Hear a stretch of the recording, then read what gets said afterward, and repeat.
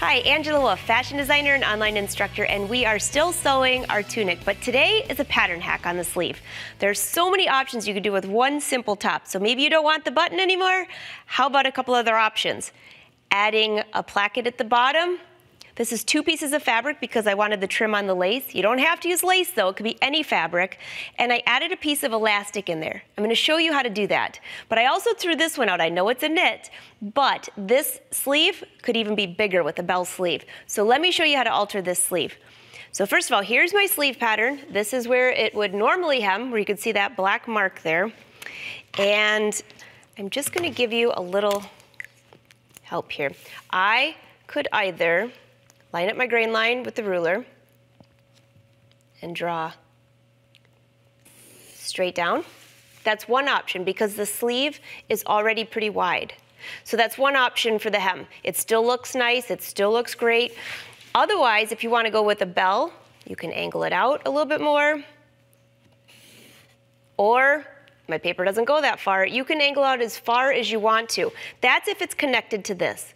So one thing is what I usually do is I will measure how much longer I want the sleeve. So with the black one behind me, this is kind of scrunched up a little bit, a piece of elastic in here, and then I have my beautiful lace cuff, okay? So all I did was I angled it out just a little bit.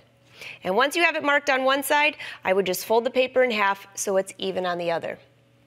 I could either cut it all as one piece of fabric or use this as a seam line and add seam allowances to each one, and you have 2 pieces of fabric. Okay, pretty easy, but if you go to It's So Easy TV, you can download the directions if you need some more on that. So here is a sleeve. One piece, I just extended the length, just straight. This is bias tape. You want the bias to be just enough that you can fit the elastic through it. Now, you'd probably think, wait a minute, wouldn't you sew the side seams first? No, not for this one. This makes it really easy, especially if you're using a sheer fabric. I'm gonna cut that a little bit smaller. So let's go to the sewing machine, and I'm just gonna show you what you do here. So I'm leaving plenty of room here for the seam allowance.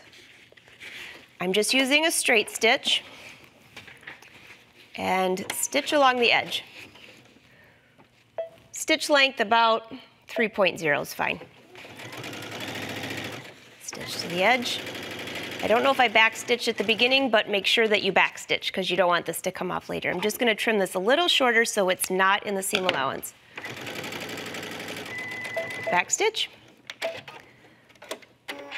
And do the same thing down the other side. There are so many ways you can insert elastic into a seam, into a cuff. But what I find is when it's a cuff area where it's real narrow, it's difficult to do just a zigzag stitch and make sure that the elastic is even. So this is just another option. All right, so if this was 2 pieces of fabric, I would have sewn both of my pieces together and this would be covering up that seam or attach to the seam, whatever you want. The next thing you do is just sew down the seam.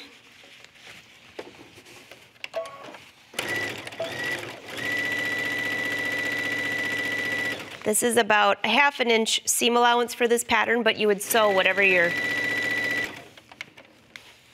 So the next thing you would do is press your seam allowance opener to one side, but notice how there's an opening here and an opening here. So I've already attached my elastic. This is a tool that if this was laying flat, this would pull the elastic right through really fast.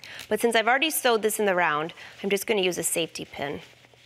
And you just wiggle this through, making sure that the elastic doesn't twist.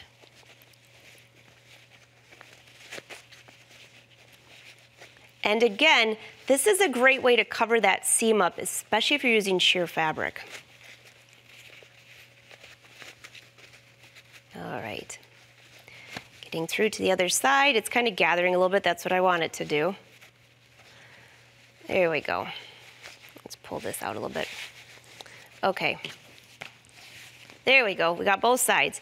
So what you're gonna do is you're gonna pull the elastic as tight as it needs to fit on your wrist. How tight is that?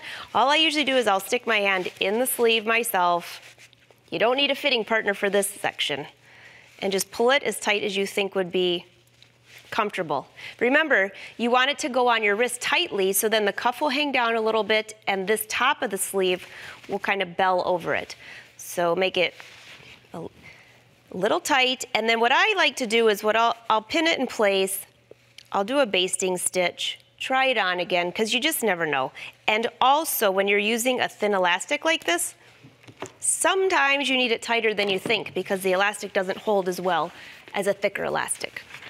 So back to the sewing machine, I'm just going to pull this out a little ways. You can use a zigzag stitch or a straight stitch, it doesn't matter. I have the elastic folded over each other. I'm just going to go back and forth a couple times. Looks pretty secure. Let's open this up. And there is my cuff. So from the right side, flip this around. It's tight. I can gather the fabric wherever I need it to be. Now this is a really thick fabric.